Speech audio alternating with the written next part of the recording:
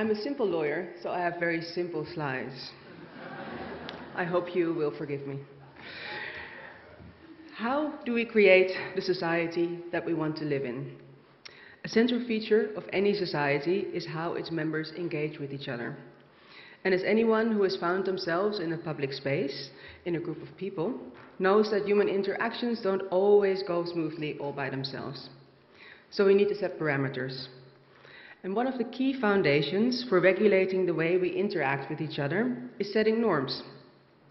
Norms can take many shapes and forms, but in most societies this will include adopting legislation. But this is not enough. Creating norms or adopting laws is not sufficient. You can have the most beautiful laws, the most well-articulated set of norms, but if they are not being implemented or enforced, the practical reality could potentially be nil. Literally a paper tiger. Of course, there are many other complications. While in a democracy we ideally elect those who govern us, not all legislation will always reflect what we want our society to look like. And even if it does reflect the way we want the world to look, normative debates and legislation cannot always keep up with rapid societal and technological change. In other words, our sets of norms and our laws can be out of sync with reality in many ways. How norms are lived or applied in practice, therefore, is crucial. And there are many different ways in which we can ensure that legislation and other norms become a practical reality. And sometimes we can even use those methods to ensure that some norms or rules that we do not agree with do not become reality. Civil society plays a crucial role in this process. Through advocacy, campaigning, and lobbying, they can push for the implementation of existing norms that we want to see lived in practice or push for change of the ones that we do not want. One other avenue is using the courts as a guarantor of norms and even as a tool for change, which is the focus of my talk today.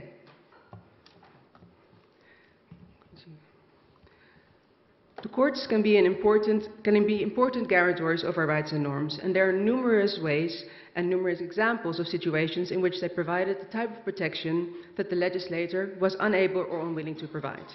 And I will highlight two here. First, I'll start with an example from the US. Same-sex marriage had been recognized under the law in 11 European countries, when it still wasn't the case in the United States. I'm proud to say that the country of my primary nationality, the Netherlands, was the first to legislate for marriage equality in 2001. Many other countries followed suit, but the United States did not. Until in June 2015, the US Supreme Court decided in the case of Obergefell versus Hodge that no union is more profound than marriage, for it embodies the highest ideals of love, fidelity, devotion, sacrifice, and family. In forming a marital union, two people become something greater than once they were. The petitioner's hope is not to be condemned to live in loneliness, excluded from one of civilization's oldest institutions. They ask for equal dignity in the eyes of the law. The Constitution grants them that right.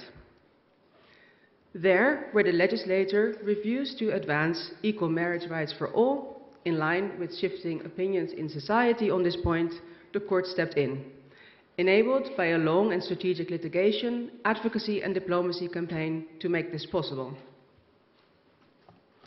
The second, perhaps slightly less well-known example is Malone versus the United Kingdom, where the European Court of Human Rights ruled that phone tapping, without an express basis in a law that indicated with reasonable clarity the scope and manner of exercise of the relevant discretion conferred on the public authorities, was a violation of the right to privacy. This resulted in the UK putting in place a law that required a warrant before communications could be intercepted. And this judgment is central to past and present litigation against state mass surveillance regimes, including the European Court cases against surveillance regimes in Russia, Hungary, Sweden, and the United Kingdom. These are two examples that illustrate how the courts can help us guarantee our rights and freedoms where the legislator lets us down. This includes bringing our normative framework in line with changes in society and protecting us from violations of our rights due to a failing legal framework or sometimes even a total absence of legislation. For courts to exercise this role, they need to be given the opportunity.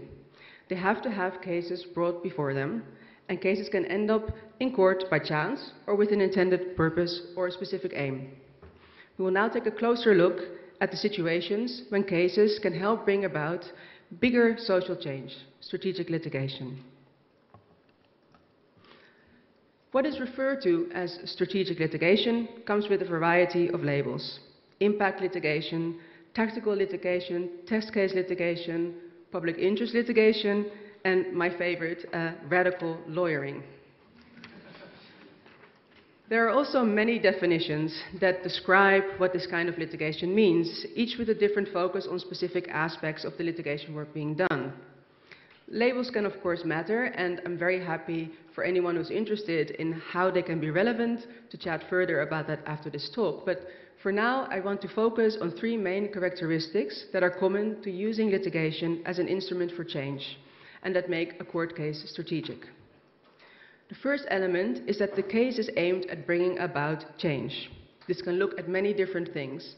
It can be a change in law, it can be a change in the application and implementation of the law, or it can be a change in the wider policies around a specific issue.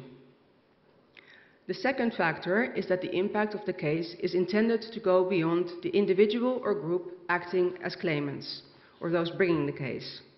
The case is not just litigated to get results for those who brought the case, but for a broader group. And third, the case is part of a wider strategy or movement, and this last element is crucial. Litigation that is strategic is more than just a court case alone. It is one of the many tools in the toolbox that is used for creating the society we want, and it's employed in tandem with other efforts such as advocacy, lobbying, and campaigning. Strategic litigation can be a helpful tool for working towards a variety of goals, including establishing a change in law or policy, as we have seen in the Digital Rights Ireland case that was won before the Court of Justice of the European Union, which held that the Data Retention Directive, which forced internet and telecom providers to collect a variety of personal data from its users and retain those for a period from 6 months up to 2 years, was invalid under EU law. It can also be used to challenge practice, as we saw in a US case brought by a number of teachers from Houston against the use of a statistical model called the Education Value Added Assessment System, or EVAS, that was used to assess teachers' performance. This model was used as the basis for 221 teacher dismissals in 1 year, despite the system being opaque, flawed, and fragile. The case was settled before it could go to full trial, but as part of the settlement, the Houston Independent Schools District reportedly agreed to cease the use of the model to make personnel decisions. Another objective of strategic litigation can be truth-telling and transparency. And here I can point to some exciting litigation that has sought to get access to information on algorithms used by government institutions, including algorithms used to assign cases to judges and to conduct welfare needs assessments. Another goal is setting safeguards for our rights. Max Schrem's work in challenging the transfer of his data and that of EU citizens to the US by Facebook is worth mentioning here. Work which resulted in the invalidation of the Safe Harbor Agreement in 2015.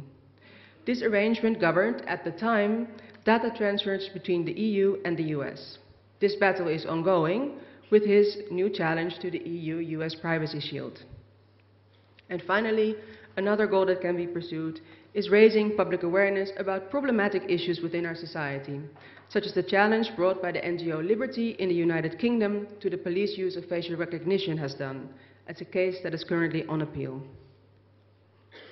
All of these objectives are applicable in our current context, where automated decision-making is just one of the many new frontiers we and our legislators need to keep up with. The courts need to keep up with all of these new developments as well. And as the guarantors of our rights, we need to take them with us in this changing landscape and give them the opportunity to engage with these issues. In doing so, we need to make sure that we give the courts an opportunity to engage with the changing landscape in a meaningful way. One way to increase the chances of that happening is by carefully choosing our objectives for litigation. So what can we litigate on and what should we litigate on? The choice of battle can define whether you can win or not, and whether you can win in the right way. Defining the right scope for a strategic case is crucial. Let me illustrate this with two examples, one of litigation overreach and one in which incremental change was achieved through many small steps. So we looked at the US Supreme Court's decision in Obergefell just now as an example where a court brought the legal framework in line with changing norms in society. That decision was the result of a carefully crafted strategy that unfolded over a longer period of time after a previous direct bid to get gay marriage recognized as a constitutional right in 1971, Baker versus Nelson, was unsuccessful. I do not know if litigators in Europe failed to learn from that 1971 effort, or if they thought that the landscape here in Europe was fundamentally different from that in the US. But the first case that reached the European Court of Human Rights in 2010 that tried to establish same-sex marriage, Schalk and Kopp versus Austria, was unsuccessful, with the court finding that the right to marry under the convention does not impose an obligation on the respondent government to grant a same-sex couple, such as the applicants, access to marriage. Campaigners and lobbyists definitely learned from it, and most legislative progress on same-sex marriage in Europe has since been the result of careful campaigning and lobbying work. And litigators also learned from it. They paid attention, and in the cases that were subsequently brought, the court has slowly delivered strong and stronger decisions on civil unions for same-sex couples, and hopefully someday it will also recognize same-sex marriage under the right to marry, like the US Supreme Court has done.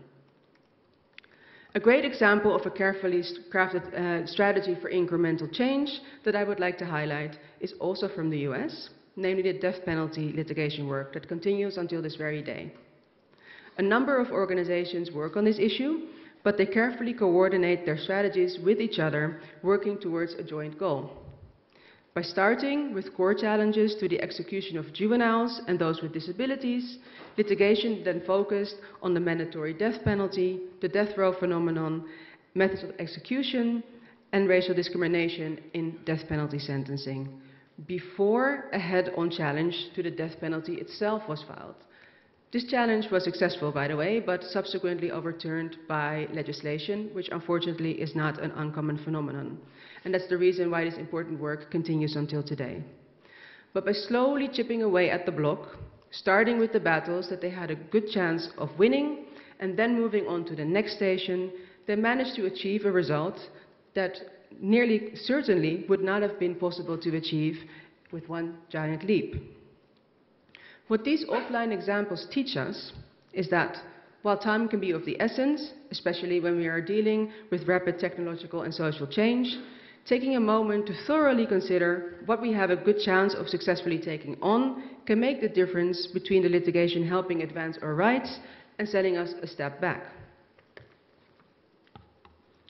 When looking at litigation objectives for algorithmic decision-making, we can make a distinction between two main categories: regulation, or how do we make the use of algorithmic decision-making fair, accountable, and transparent, and drawing so-called red lines. So should we be using AI at all? Red lines do not appear to be the focus of debate for litigators at the moment, and I'm wondering why there is not more discussion or even agreement on this issue. One of the few proposals I've come across is Germany's Data Ethics Commission, which has suggested a complete or partial ban on AI applications with an untenable potential for harm. This sets out very broad parameters to define where we should draw the line, but I have not yet come across a concise setting out or mapping of the various considerations that come into play when thinking about possible avenues for litigation. This is a shame, I think, as it is very much where the foundational question of what the society we want to live in should look like takes center stage, and it's definitely a debate that ethicists should very much be a part of. It is a fundamental question on how we want to shape certain processes in our society, and once we have a clear vision of where the boundaries lie, then we can litigate to ensure that these boundaries are also adhered to. Litigation that looks at regulation will help define what fairness, accountability, and transparency look like in practice by helping us define safeguards for the use of algorithmic solutions. Questions we could get clarified through litigation include what effective oversight looks like, or what human rights impact assessments should contain in practice. In short, how do we make sure the safeguards that are written into legislation and regulation are meaningful, effective, and protect our rights in practice? At this point in time, there are not yet good case examples to draw upon, but an analogy can serve as an example of what might happen when existing standards of fairness, transparency, and accountability are applied to a new context. Many of you will be familiar with the Carpenter case, a case in which the Electronic Frontier Foundation intervened with an amicus brief. In this case, the Supreme Court held that if the police wanted to access cell site location information from a cell phone company, so the information that is gathered by a cell phone's communication with cell towers, needed a warrant, so it required prior authorization from a judge. This was a modern-day application of the US Constitution's Fourth Amendment protection, which protects citizens from unreasonable searches and seizures. The Carpenter case illustrates not only how we can use litigation to get clarity on parameters for regulation, but also how the courts can play an important role in applying existing frameworks in a new context. Because an often heard response to new technological developments is to adopt new legislation, but we do not always need that to make sure that our society remains a just one.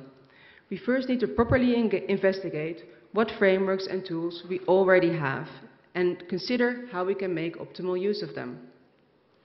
As mentioned before, the courts can play a crucial role in applying existing frameworks or legislation.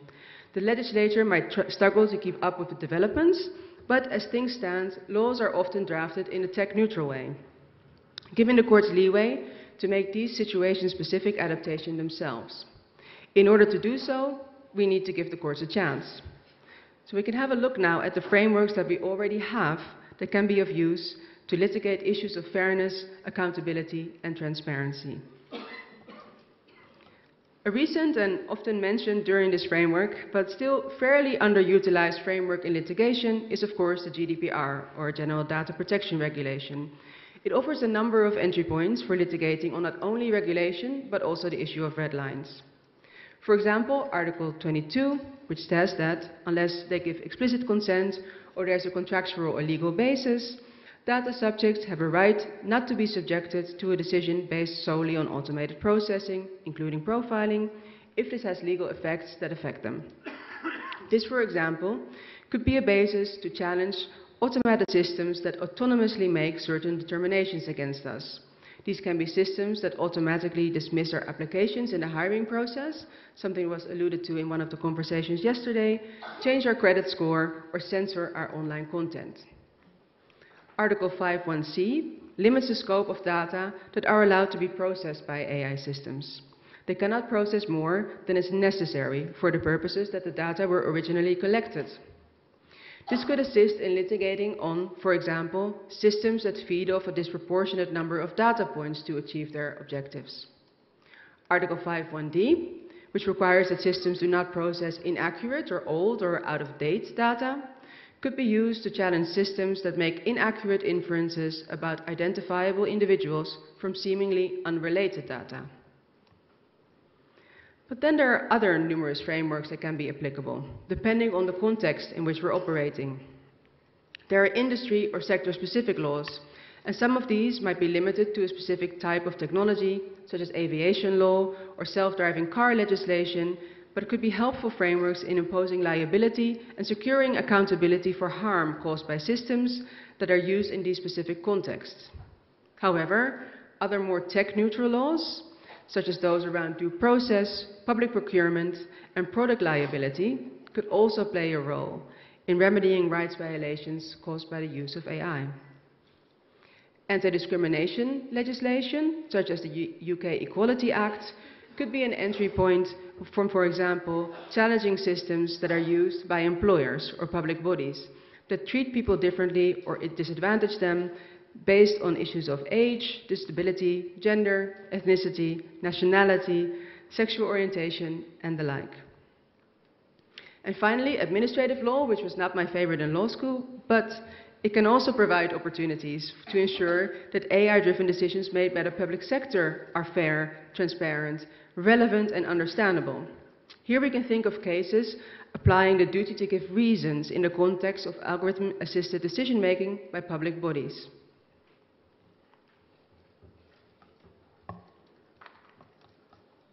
I'm getting the curse of the clicker. These are exciting times. The landscape continues to evolve in dizzying pace, and even tech skeptics will sometimes have to marvel at what has become possible or appears to be within reach.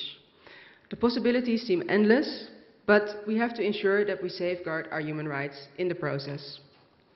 The courts can be an important guarantor for this if we give them the opportunity to play this role. In doing so, we need to be as entrepreneurial as we are in pursuing further technological change. This means being creative and using the frameworks that we have and being strategic in what we pursue in the courts and how. That way, together, we can truly build the society we want. Thank you.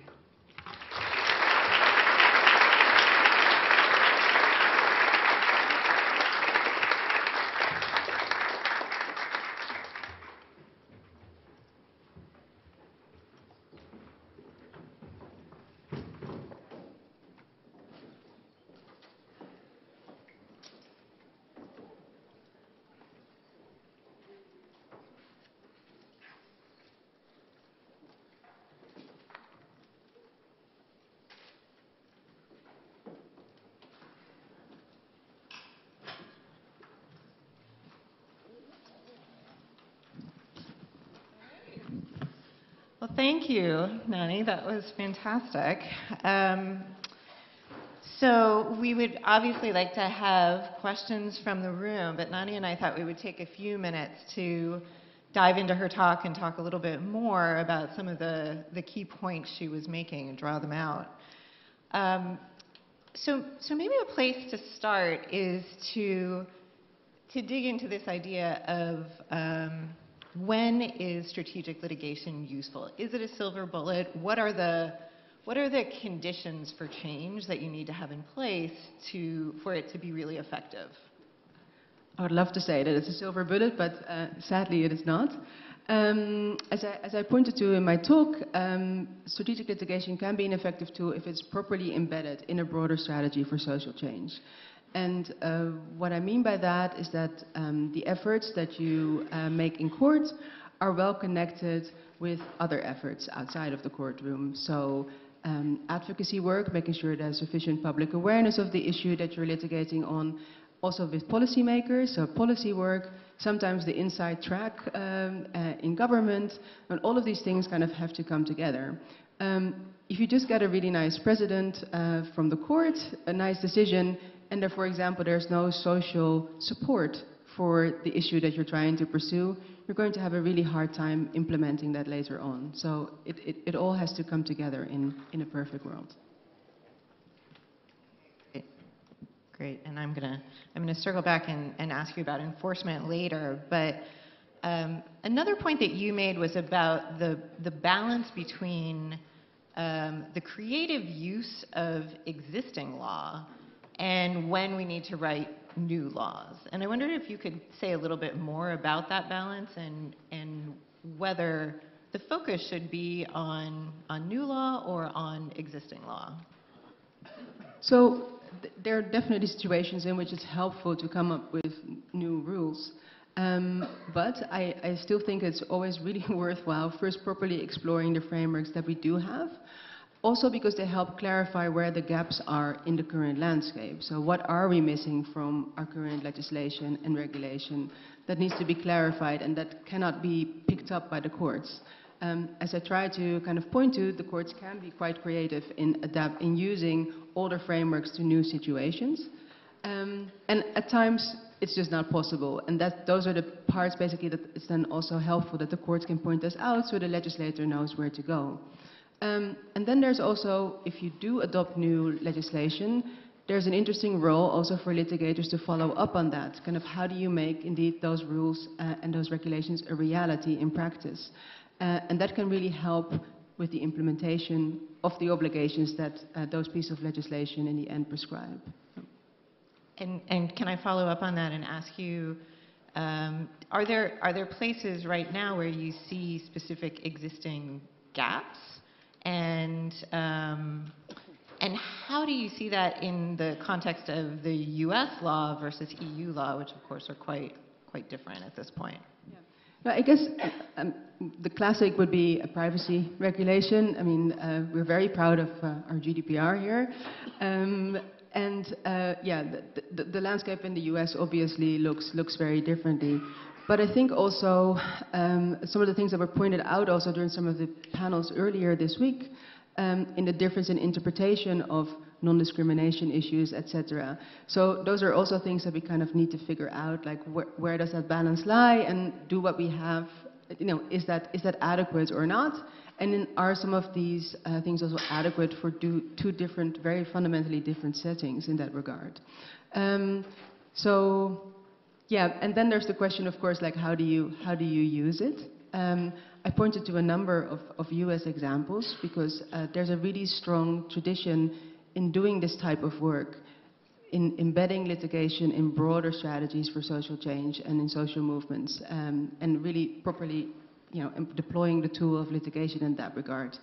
And that is something that is also happening in Europe, but is in some of these areas slightly less further developed than it is in the US at this stage.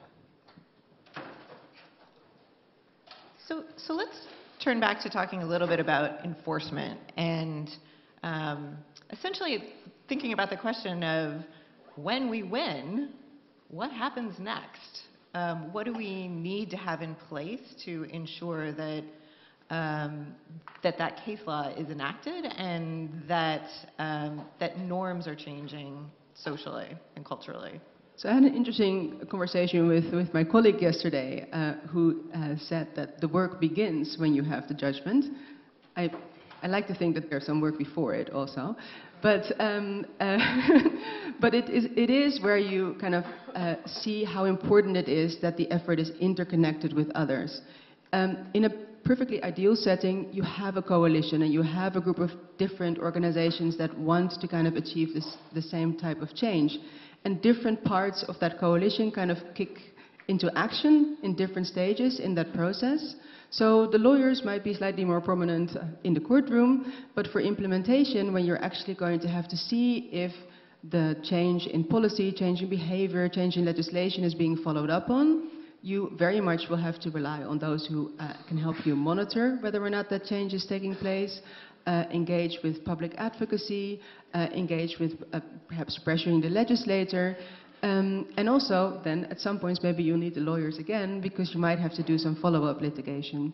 So it's basically a continuum, if you look at it that way. You start working on an issue, litigation can be a helpful tool at a certain stage for it, and then together with the other parties you actually make sure that what you're trying to achieve also actually happens. It's very iterative, in other words, and it's something where there's a series of handoffs and relationships and coordination that has to happen among a number of different actors, including, I think, from people in this room. Absolutely. So we have a lot of people lined up to ask questions, so maybe we'll turn to the room. Go ahead. Hi, my name is Devika.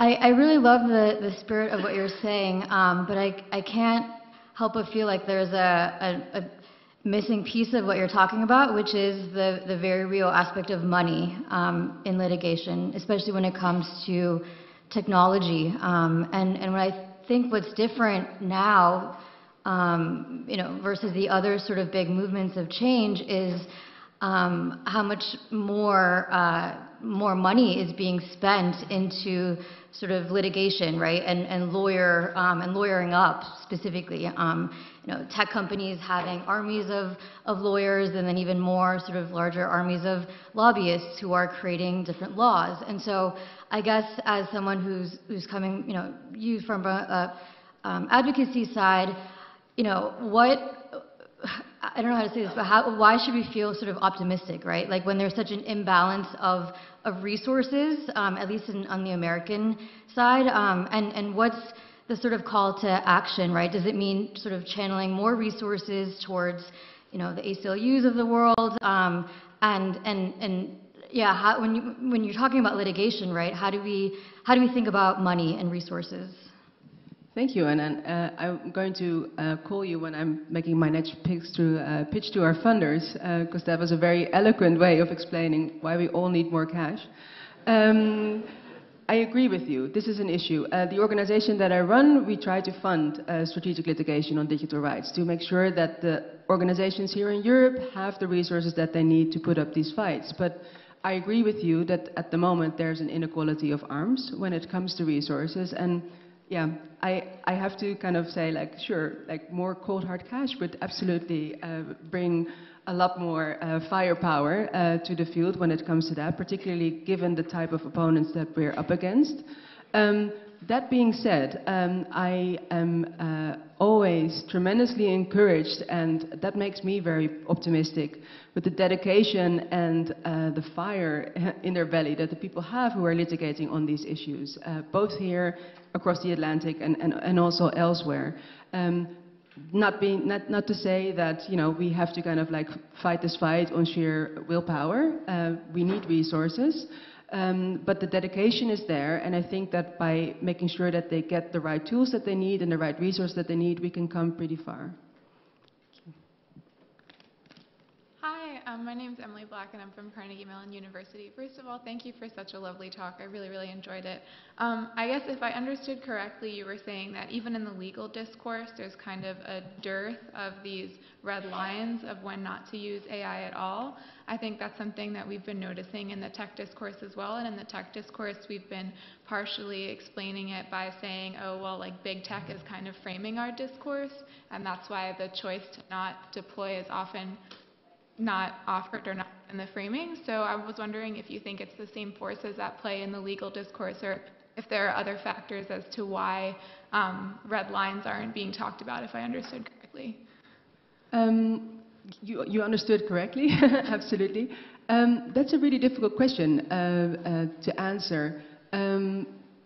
Could very well be that the same forces are at play, in the sense that the two debates, of course, influence each other. I also think it's a really, really, really hard question, actually. I've been trying to think of an answer, and I find it really hard to even come to a high-level, vague set of parameters for it. But I think that it's one of the tough questions we should stop shying away from, basically, because it really has such practical implications for all of us, for our society and for everyday life. That, yeah, I would really love to see us, all of us, like grappling with that in a much more concrete sense. So, yeah. Thank you. Thanks. Michael Veal from UCL, and someone who's bringing several regulatory action, at least trying to, against real-time bidding and data rights in the EU. One thing that I think is challenging about this space is a bit linked to funding, but also a bit distinct, is really how long a lot of these cases take. When we see cases about online tracking, we're getting CJEU decisions now really from pop-ups that appeared in 2013. The law has changed since then many times. And even when, what I think is especially worrying in relation to the rule of law, is even then, when the CJEU on the facts make us a case that is almost a complete reasoning that applies, say, to online tracking, a fashion ID case on embedded Facebook trackers, for example, companies like Facebook and Google say, well, the facts are similar, but we need more clarification.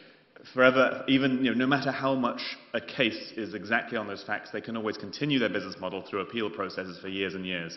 So I wonder about the time and the speed of these kind of actions, how you see litigation in the digital space keeping up with the need to take accountable fast rather than to let it eke over 5-10 years and the business model is changing.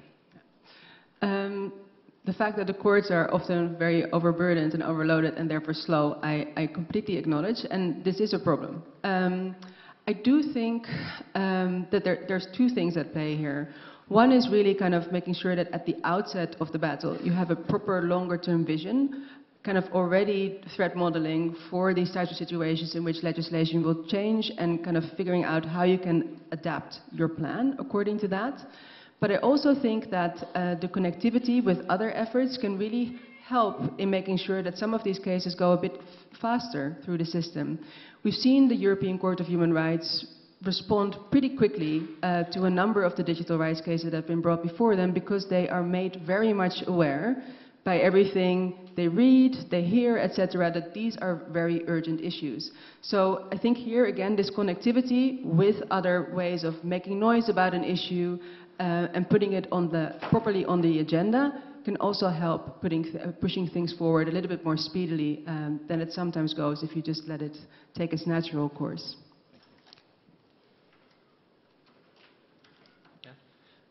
Hey, I'm Ben Green from Harvard, and first I want to thank you for your work and for this talk. I was just sort of wondering, you know, in the United States, the particular conversation that we're having about the courts is that they're lost for a generation, if not longer, given the changes in the Supreme Court, the federal courts, all of that. So, you know, coming from a liberal to left perspective, it's sort of hard to imagine what types of change or wins we'd be able to gain in the Supreme Court or other high courts in the US. So what sort of opportunities do you see for strategic litigation in that environment? What are the challenges, and sort of how can strategic litigation adapt to that reality to ensure that the goals are not just stymied by unsupportive judges? Very good question. And it applies to a lot of national contexts, right? Not only in the US. You will not always have a wonderful Supreme Court to go to as a last resort. There's a couple of things to explore there. One is this idea of kind of chipping away at the block, so making sure that you work towards your goal in a slightly less linear way, but kind of go about it by taking things in smaller pieces at a time, which are easier even for example, very conservative judges to feel comfortable with. And that way you can still, you know, slowly make your path towards the goal that you want to achieve. Another option is kind of seeing if you can do things at another level, right? So maybe there would be better ways of doing this at a state level, and kind of making sure that you don't try to go to the Supreme Court necessarily for your, but maybe you can win by numbers, so to speak. So you can work on a state level and kind of have what the changes that you're going for spread in that way. Those are just kind of some ideas of trying to kind of think a little bit more creatively of how you might get the same results, but in a slightly less direct way, perhaps. I'm going to take a couple of questions from the Etherpad right now, and then we'll go back to the room. So there are several questions on here that ask about individual harms versus collective harms, and individual action versus collection action from different perspectives. For instance, litigation places a huge burden on claimants to deliver sympathetic narratives. So what can litigants do to use litigation strategically without focusing on individual narratives and raising collective narratives? That's one. Another is, are adversarial litigation systems inherently prejudiced when complex algorithmic systems make decisions about individuals? The second one, I'm not entirely sure that I understand that. Mm-hmm. But the first question, yeah, this is tough. A lot depends on the circumstances. Very lawyerly answer, very annoying, but it depends very much on what individual plaintiffs are willing to do and how much they are willing to put themselves in the spotlight. And let me put it this way. Storytelling is an important part of kind of making a compelling strategic case. Like it's about the narrative that surrounds the issue, and that can get a court to sympathize with your point of view and hopefully look more favorable upon your legal argument, and also getting public support for the issue that you're trying to litigate.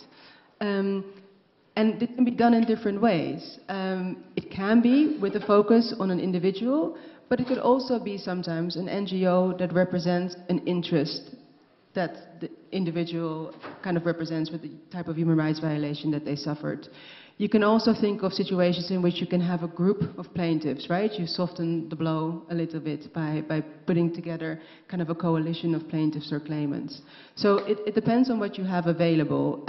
But personally, I'm often quite in favor of making sure that it's not just one person or just two people who are in the spotlight, but kind of building a broader coalition around them to indeed kind of like share that burden a little bit more. Great, thanks. I think we'll take 2 questions at once, just to try to get through as many as possible. So go ahead, and then we'll go over here. Sarah Eskens, University of Amsterdam. So first of all, thank you for your work. I found it very inspiring.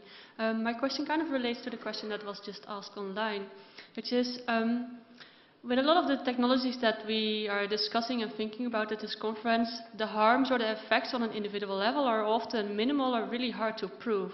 So what does that mean for strategic litigation? Are these cases, when we're thinking, for example, about how algorithms are used to shape our information environment and how that affects how people are informed and make political decisions, or how algorithms can have discriminatory or racist effects on a group level, but how do we address these cases where the harms on an individual level are really small or hard to prove through strategic litigation, or are these issues just not litigatable?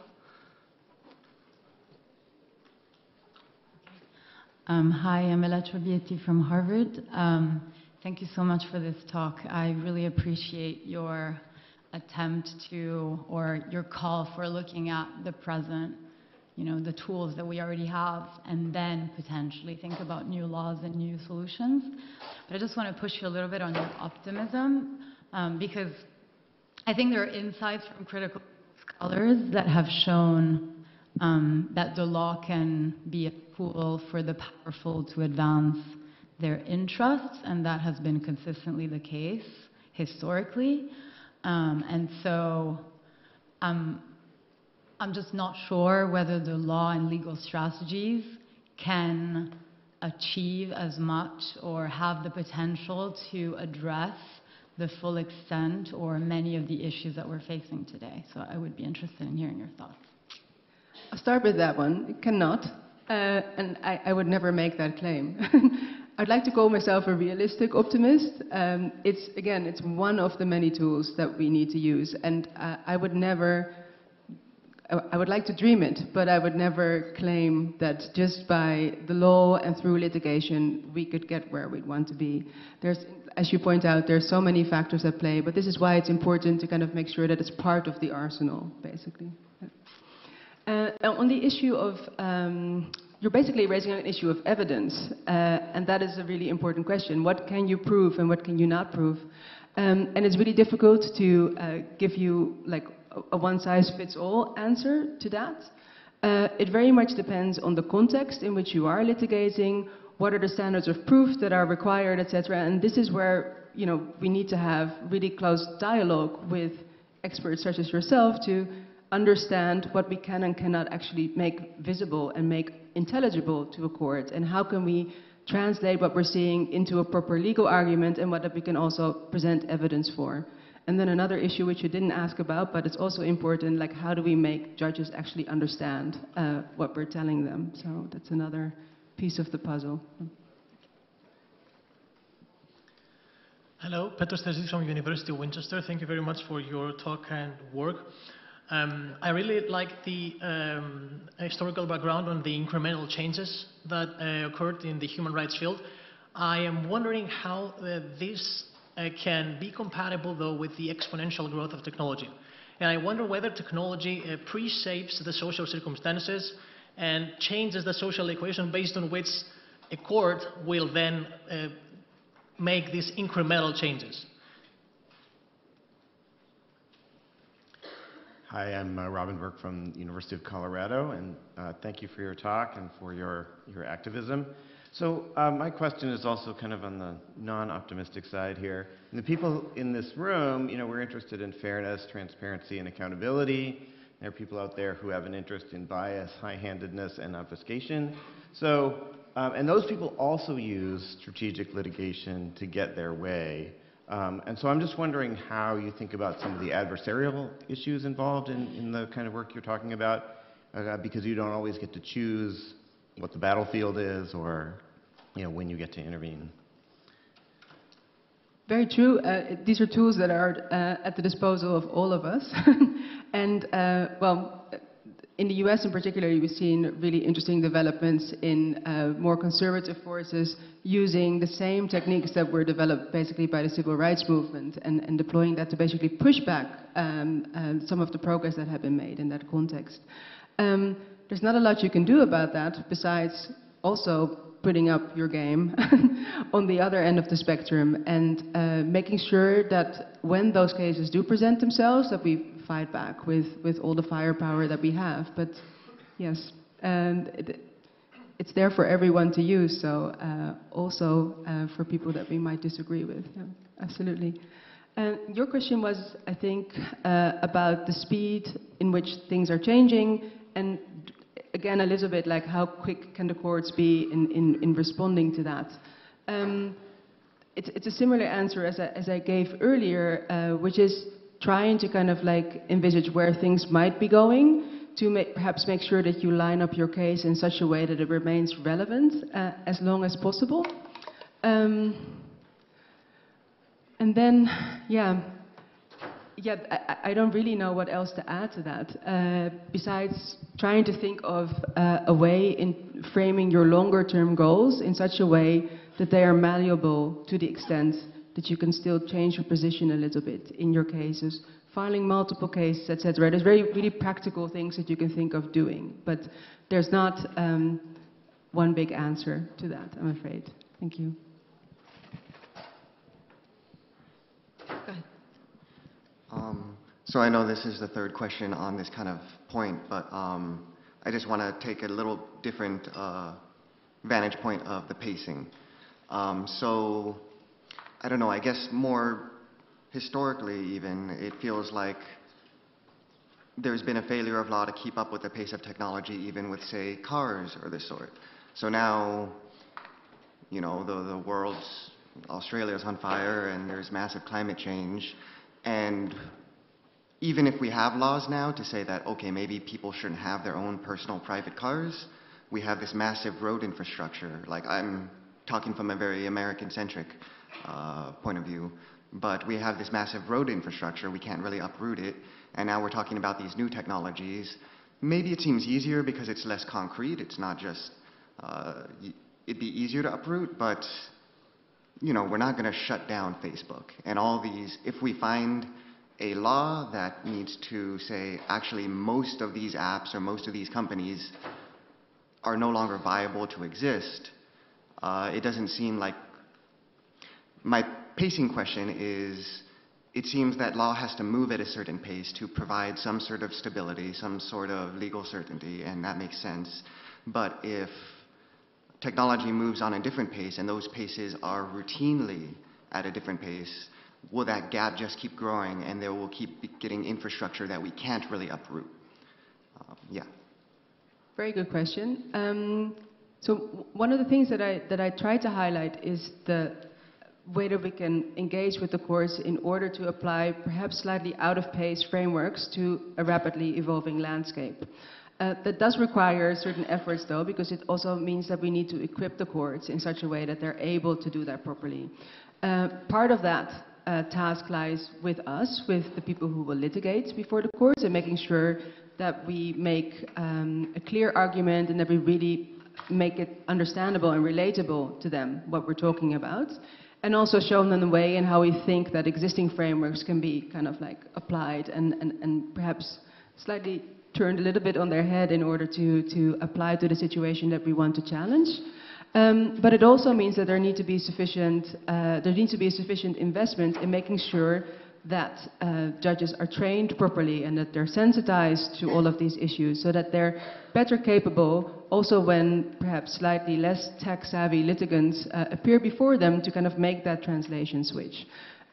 So there's also kind of, in a way, a policy decision from governments to the extent in which they want to actually invest in the capacity of our courts to be able to deal with these things. Because you're absolutely right, there's always going to be a little bit of a time lag, and it could be a bigger one or a smaller one, but that's one that definitely needs to be bridged. And I'm just going to take moderator privilege and follow that up with another question from the Etherpad, which is also kind of goes back to this idea that like law is slow. And this is a slow and long process. And so the question on the Etherpad is, what about policy levers that are available beyond new or existing law? This highlights the potential for worker action as a way of affecting reputation and standards. So the question is, what are the other options to affect policy beyond law? And how do we choose between them? How do we know when the right time is to pursue a legal strategy and when the right time is to pursue an outside strategy? Well, that's actually a question for those who actually engage in policy work, which is not me. Yeah, I don't know how to give a one-size-fits-all answer to that. Yeah, other than repeating what I said before, so sorry about that. Discussed at lunch. Doris. Thank you, Nani, for a great talk, and compliments also to the conference for having you here and promoting DFF's work. I have a question on stakeholder responses in the European legal system, and I mean, I imagine you may have something to say about how the work of your organization is being received.